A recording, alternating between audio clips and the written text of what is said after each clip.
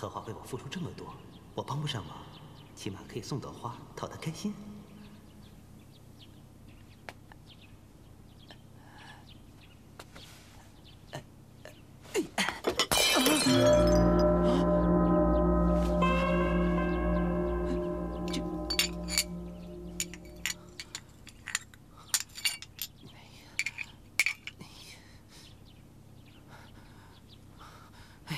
我真是成事不足败事有余。太子，婷婷，太子，回宫吧。你何苦流落宫外，受这些苦？你都看见了，我不觉得苦。 这是我自己决定的人生，我觉得很快乐。你选择的人生，只是把自己丢进臭豆腐堆里，你怎么可能快乐？我不可能一辈子卖臭豆腐的，这只是个开始。荷花说过，穷人无本，功夫是钱。我凭自己的本事赚钱，每天都心安理得。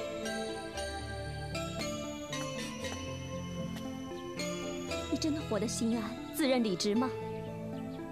嗯。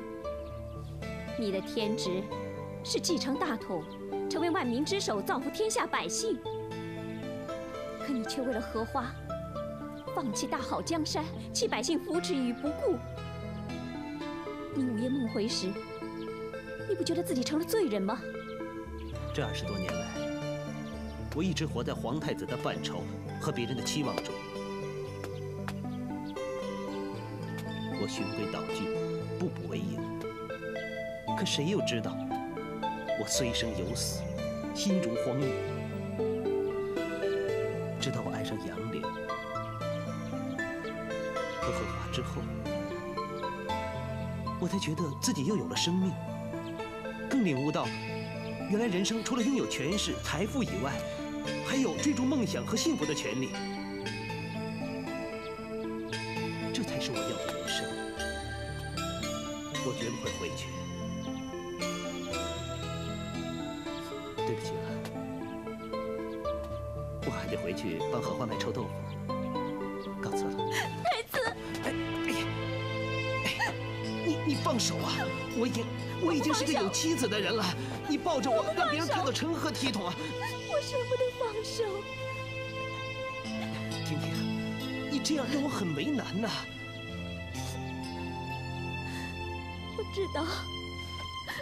我知道你心里只有荷花，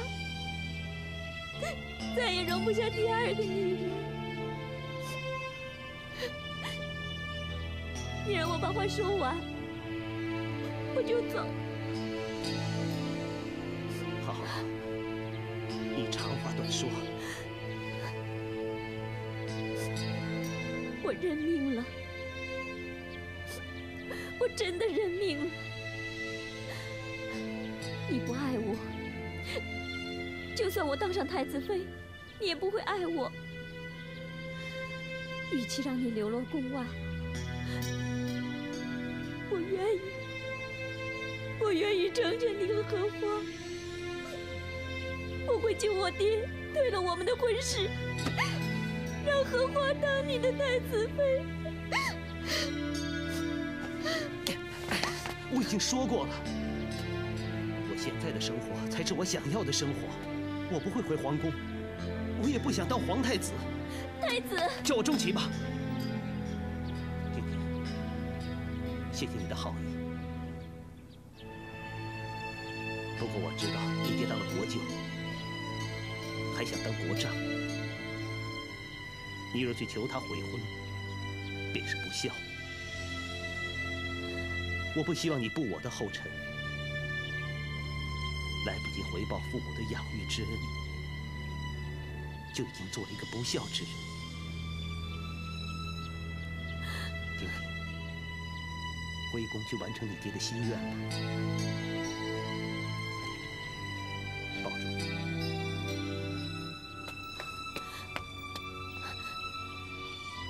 荷花，你听我解释。我根本……什么也别说了，我都已经听见了。我知道你爱我，我真的是好感动。这一辈子，我也会永远永远爱你的。荷花。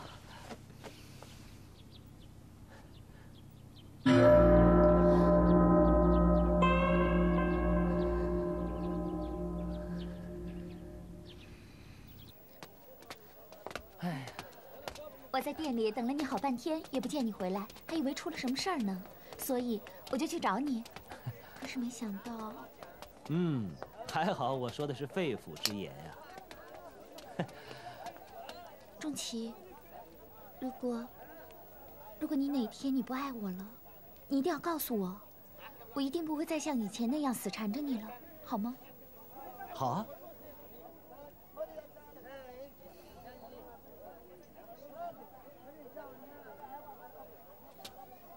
我不会的，永远都不会的。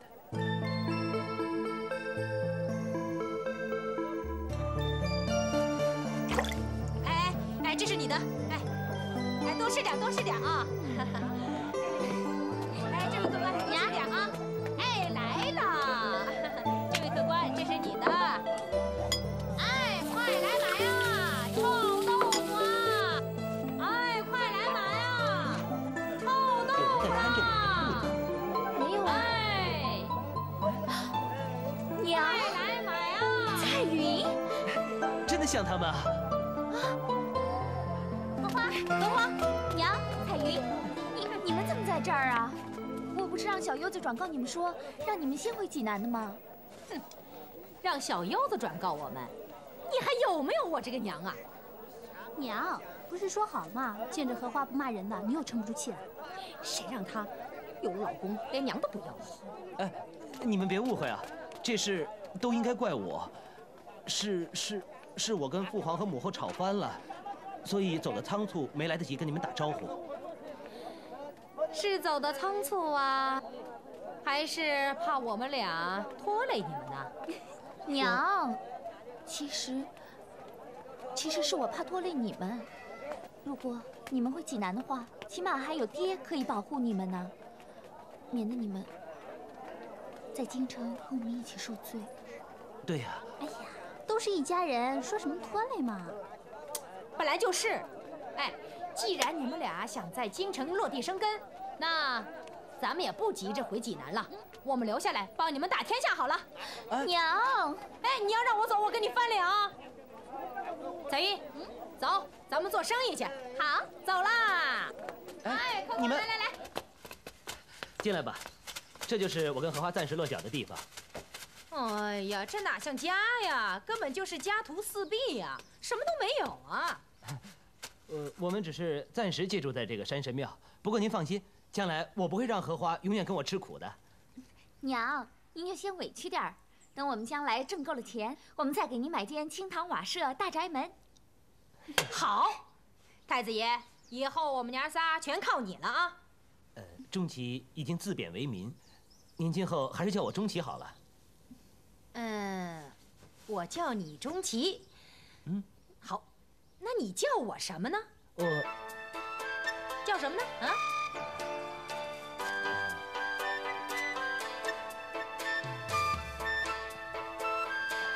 娘。这就对了。哎，钟琪呀，这个呢是丈母娘送给你的红包，哎，当做见面礼了。祝你以后啊大吉大利、大富贵、财源滚滚、用不尽啊！这怎么可以呢？好了，娘让你收下，你就收下吧。哎，就是嘛，来，拿着啊！多谢娘。哎，不用谢，荷花过来，还有你的呢。彩云拿出来。荷花，你跟钟琪完婚呢，我跟彩云虽然没有参加，我们娘俩呢合计一下，凑合给你凑了一份嫁妆。来，拿着。这些首饰虽然不值什么钱，但足够让你们买一间遮风避雨的小铺子，让你们能够安身立命。娘，你们的这些首饰啊，我可不能收，因为我跟钟琪已经说过了，我们两个人要赤手打天下，所以你们的礼物我真的不能收。哎呀，这是娘给你的嫁妆呀！哎，你拿着吧。哎，你看呀，这里面还有好多我们以前卖豆腐的时候，我偷偷藏下来的。哎，你看呢？哎，你看这个，怪不得我觉得这些首饰怎么那么眼熟啊！哎，就是嘛。哎，你看这个，好不好？哎，这只铜钗你不是送进当铺给当了吗？哎，我又赎回来了。好啊你是老鼠看仓，越看越光啊，全进了你的口袋了。哎呀，你看你又说我，你快拿着吧。给我搜走。哎，你们来是干什么？舅舅，你们这是干什么？济南盗宝贼！哎，你发什么神经啊？这是老娘的私房钱！哎，你们好大的胆子，竟敢偷皇家的宝贝！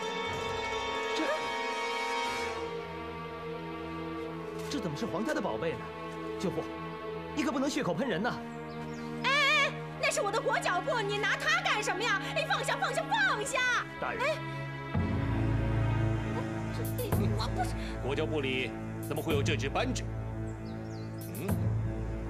冬姐啊，你应该认得这只扳指吧？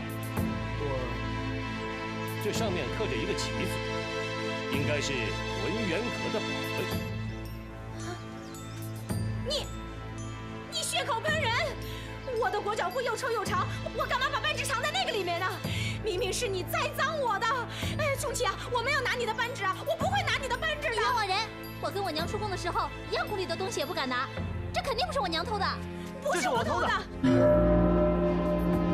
我平时好吃懒做惯了，我怕出宫以后受苦，所以我拿了扳指，以备应急之用。这个事情没有任何人知道，只有我一个人知道，跟他们没有任何关系。你要抓就抓我好了。钟启，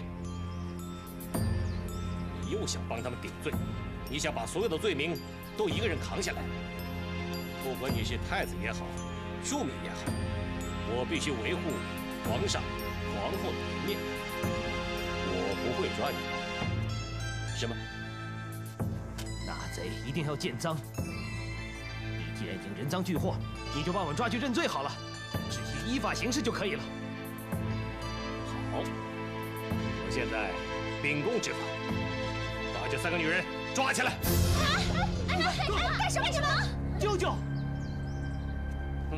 我这是秉公执法，这个扳指从哪掉出来，谁就是嫌疑犯。至于这些首饰嘛，我得带回去，好好检查。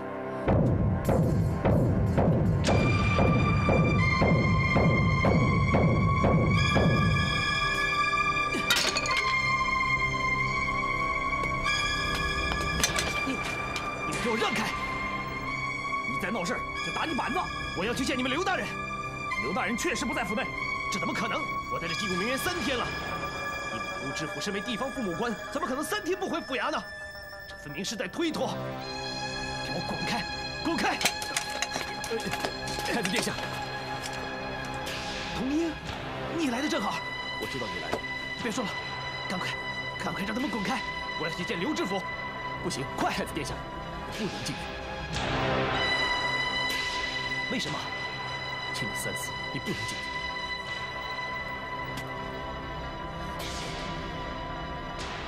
你也变成了皇后的爪牙！哼！太子殿下，闪开！都给我让开！住手，太子！殿下恕罪。你为什么拦着我，不让我进去找刘世杰那个狗官？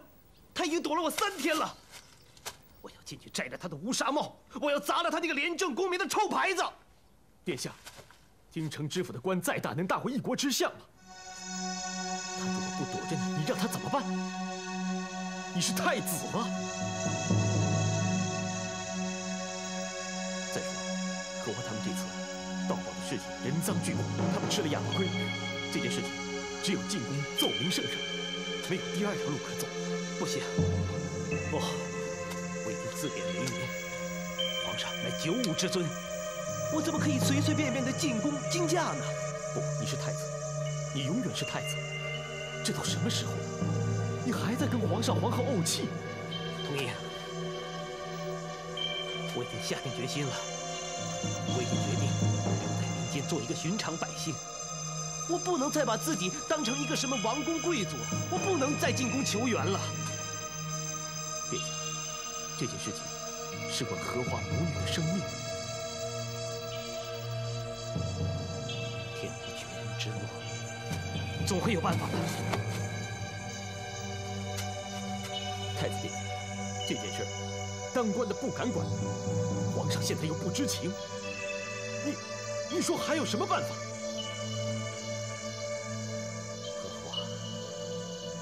荷花是受到皇后诬陷的。如果这案子开堂审理的话，那荷花是必死无疑。不行，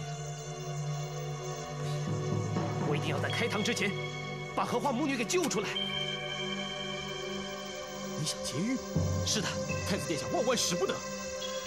你这是知法犯法。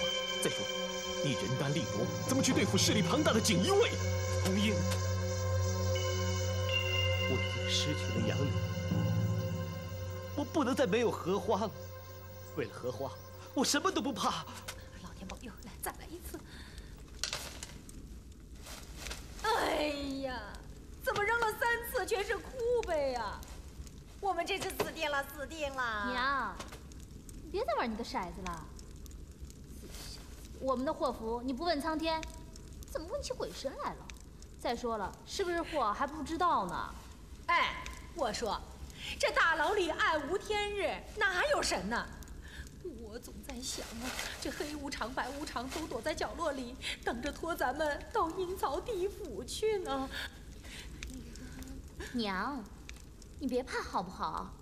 我想钟琪一定会想办法救我们的。哎呀，我刚进来的头2天也是这么想的，可是我这2天呢，越想越害怕，越想就越绝望。钟琪为了咱们跟皇上皇后给闹翻了，哎，他们要是不把气撒在我们身上，那才怪呢。哎呦，这次我们死定了！哎呀，皇上是讲理的人，而且我们每次难关都是他帮我们闯过去的。就算这次他不帮我们的话，我想也不至于害我们呢。童指挥，童指挥。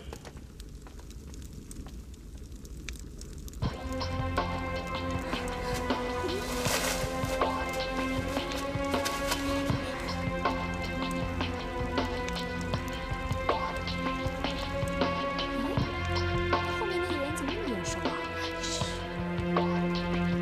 是钟琪吧？钟琪。哎，童英，你来救我们了！我是带你去问罪的，把他们全部带走。出来！童英，你好大的胆子，居然敢来劫狱！拿下！住手！主意是我出的，请你别为难他们。太子爷，你怎么会和这些人混在一起啊？舅父大人，钟琪已经不是太子了，这些都是钟琪的家人，求你放过他们。钟琪啊，我是看着你从小长到大的，说实话，我还真想帮你。可是这国有国法，家有家规，法不容情。我身为一朝宰相，忠于皇上，你跟他们混在一起，你让我怎么帮你啊？舅父大人，请舅父大人看在钟琪母后的份上，放过钟琪的家人吧。钟琪，你也体谅体谅做舅舅的心情嘛。拿下！是。快走，你快走！荷花，快走啊！你走啊！快走，荷花！童英，你知道后果是什么吗？灭人九族。相公，一人做事一人当，与他们无关。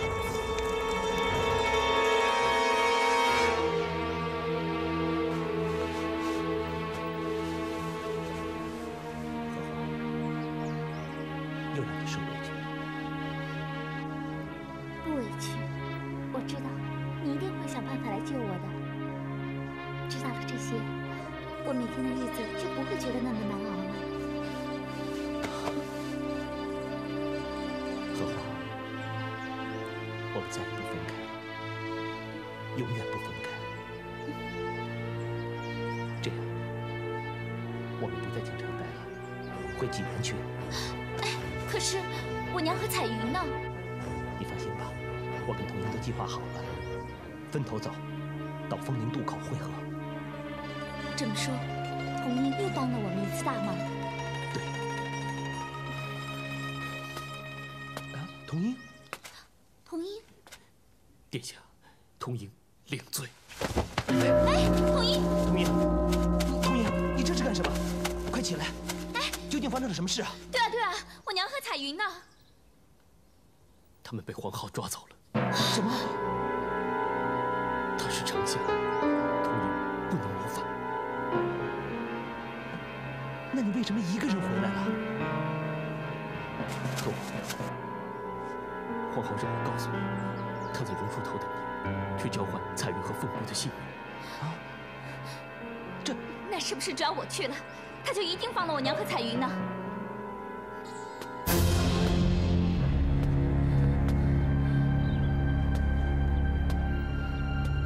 黄浩，你放了我！你这放开我！你这个狗贼！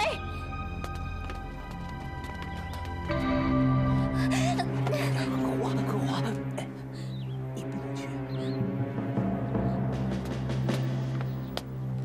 童英去了这么长时间，怎么还不回来？嘿，你这个笨，你这个笨蛋！荷花肯定跟钟琪走了，童英回来也是挨骂，他当然不回来了。要杀你就快杀，啰里啰嗦、婆婆妈妈的，废什么话？去看看童英搞什么鬼。是。皇后，今世仇来世还。彩云，彩云，不要让他死了。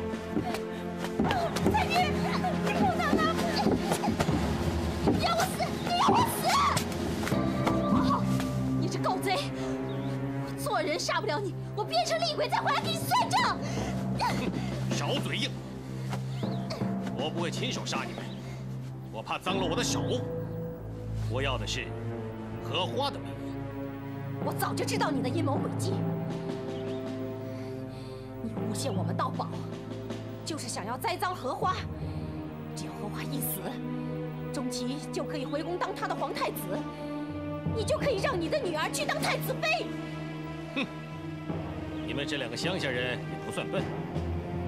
既然猜透了我的心思，那我告诉你，赶紧让旁边的荷花出来吧。啊，快说！荷花，娘，你要是真在附近，你可要听清楚娘的话，不要出来！我这辈子也荒唐够了，娘要到阎王爷那儿去报道了，你不能出来啊！给我打！不许出来！听见没有？娘！这狗贼！你不许打我娘！不许打我娘！花，不准出来啊！你要是敢出来，我就不认你这个女儿！荷花，你要是出来的话，我就不让你叫我娘，不许你跟我扫墓，不许你祭拜我！给我打！是。荷花，这狗贼！没得力，给我打！我娘，你住手！你住手！荷花，要听娘的话，不要出来！钟琪，你替我好好照顾荷花。荷花，有没有好好活着？为了娘为了娘，好好活着呀！走，荷花。你放开我！你让我去换我娘跟彩云啊！你放开我！荷花，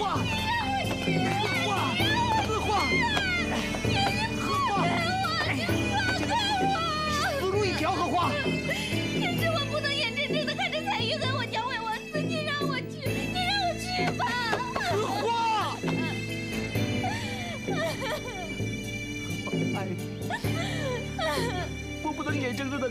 送死的。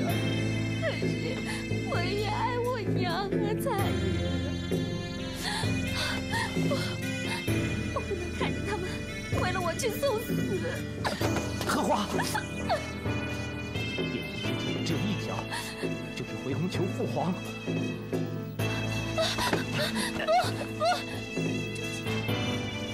你不能回去，我们费了好大的力气，才从那个牢笼里逃脱出来。如果现在回去的话，不是又成了笼中之鸟了吗？可是没有别的办法了，荷花。别怕，皇宫是个牢笼，再也飞不出来，我们就不逃出来，我们就在那里祸福相共，生死与共。走，我们一起回宫求父皇。不，荷花，现在只有一炷香的时间了，我一定要先保住我娘和彩云的性命，所以我不能跟你一起回宫。荷花，你现在去只能去送死，皇后不会放过你。就算是父皇赶到了，也救不了你。来不及就算了。你不要胡说，荷花，荷花。钟琪，钟琪，你听我说，如果将来我们能够除掉皇后这个奸臣的话，那是最好。如果除不掉她，千万别跟她硬碰硬，对你没有好处的。也许这就是命。如果有一天我们两个不能在一起，永远不能在一起的时候，不，荷花，我不想听。钟琪，你听我说。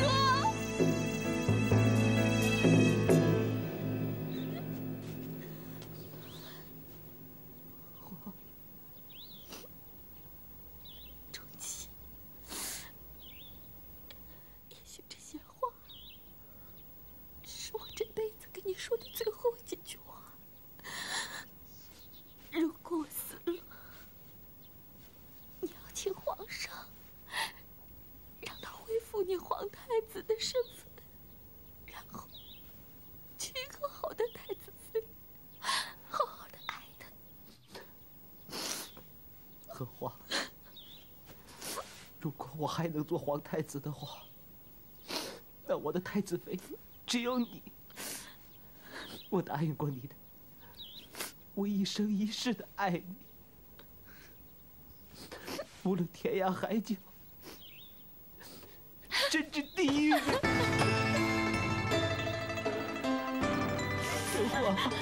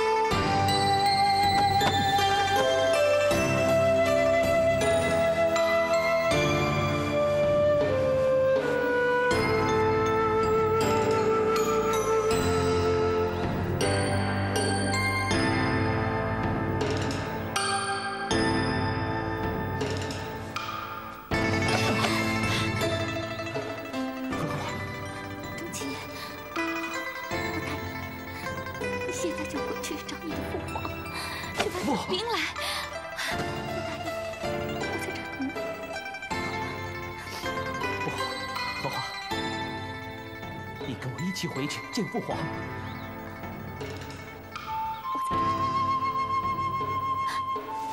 去，荷花，时间来不及了，你快去呀！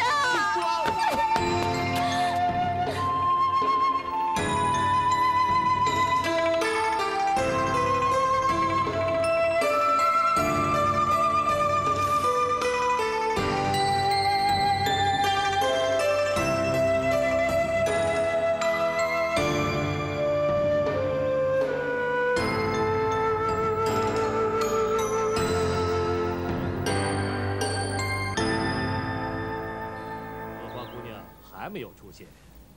皇后，别再浪费时间了，动手吧。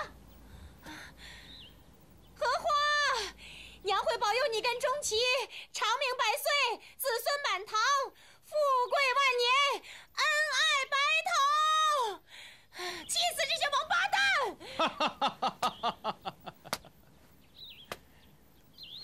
荷花姑娘，这一炷香的时间已经到了，你还没有出现，这就不要怪我不讲人情了。准备行刑。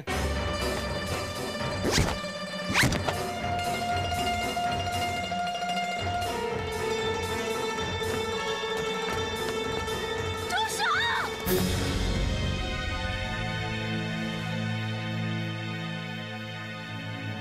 荷花，你为什么要出来呀？你为什么不听娘的话呀？你啊！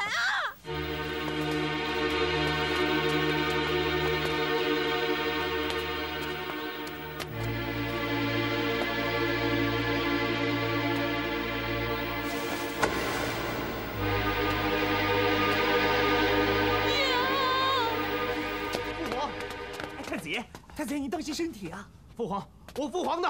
钟琪，父皇，儿子，母后，可回来了！母后，你终于回来了。我父皇呢？我父皇在哪儿？你父皇不在，上护国寺行祭天礼去了，一时半会儿回不来。什么？不在？怎么了？啊？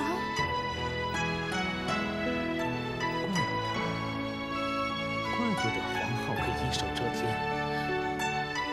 她可以拿榕树头当法场，随便砍人的脑袋。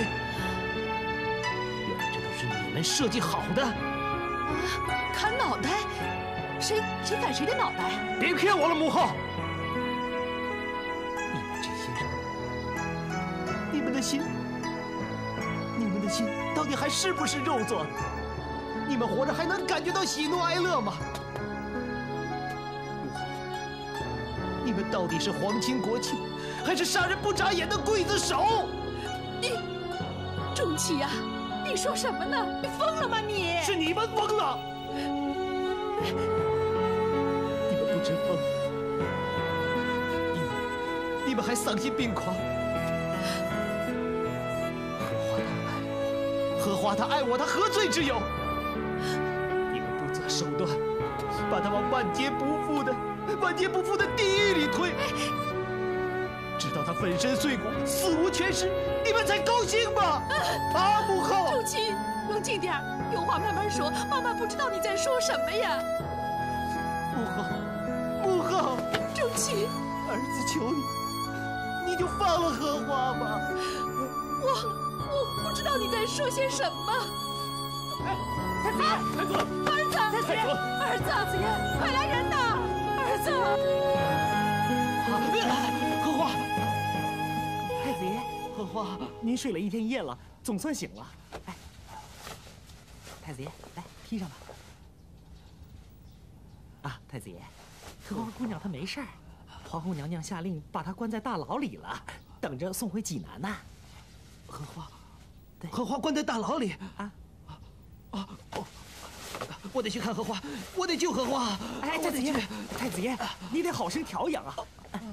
刚刚御医给您把过脉了，说您过度操劳，心神不宁，情绪比较激动，得好生调养几天。我得去找荷花，我得去找荷花。你不能去看荷花姑娘，要是万一皇后娘娘知道了，又得惊天动地的闹一顿的了。荷花在哪儿？荷花在哪儿？她在大牢，在大牢里。我要是找不到荷花，我是无法安心休养的呀。那，哎，太子爷，我要去救荷花，荷花她有危险。太子殿下，请放宽心，荷花姑娘吉人天下，福大命大，不会有事的。但是太子殿下想要见她，我就不敢担保了。童英，你见过荷花？荷花现在还好吗？皇后娘娘还指派我护送荷花回济南，为的就是让你安心。不过你现在最好顺着皇后娘娘的心意，一切等皇上回宫之后再做打算。父皇什么时候才能回宫啊？我已派人快马赶去护国寺。太子，您就安心吧。好，您坐下，我有东西给你看。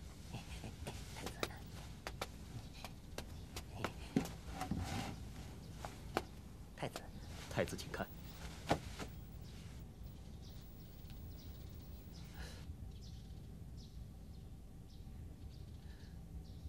这耳环怎么这么眼熟啊？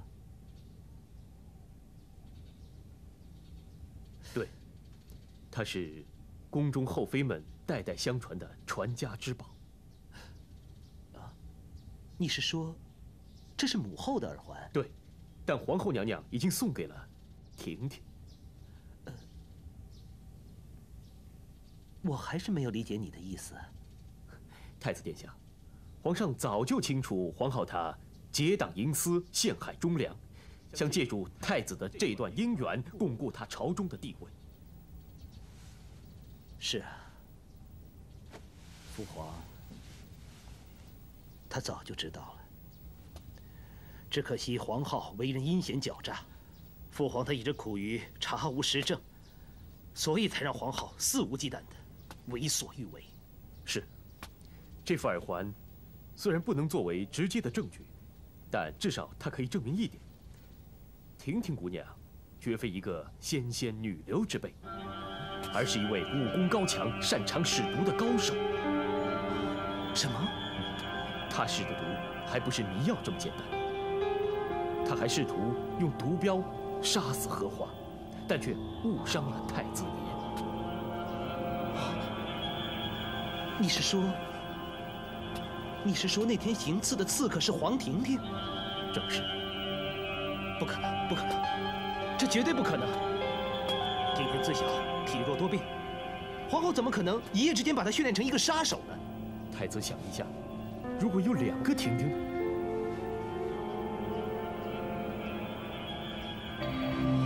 你是说，程志看到的那个病西施，才是真正的婷婷？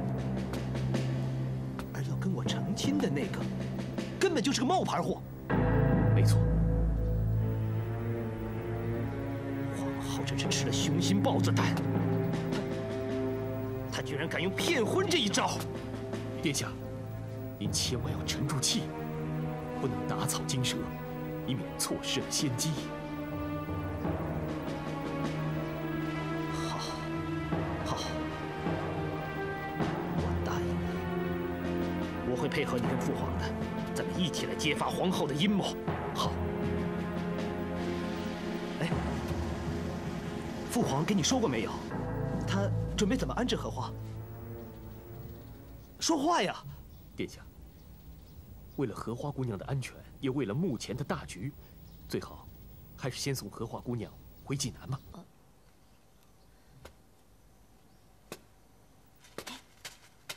荷花，你想不想再见钟琪一面呢？能见上一面当然是最好了。可是童英带着那么多人守在外面，我怎么逃出去？哎呀，好了，娘，你是不是要出什么馊主意啊？哎呀，没有啊！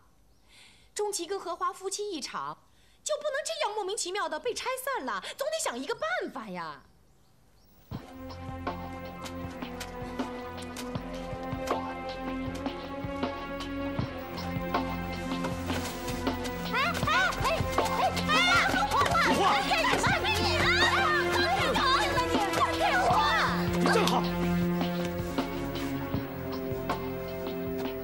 看来你还不死心吗？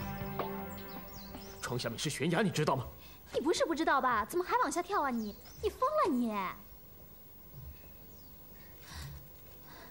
我知道是悬崖，可是如果我不铤而走险的话，童英的武功这么高强，我怎么逃出他的手掌心呢？哎呀，真是傻孩子！哎呀，荷花，你是不是一定要见到太子爷才肯回济南？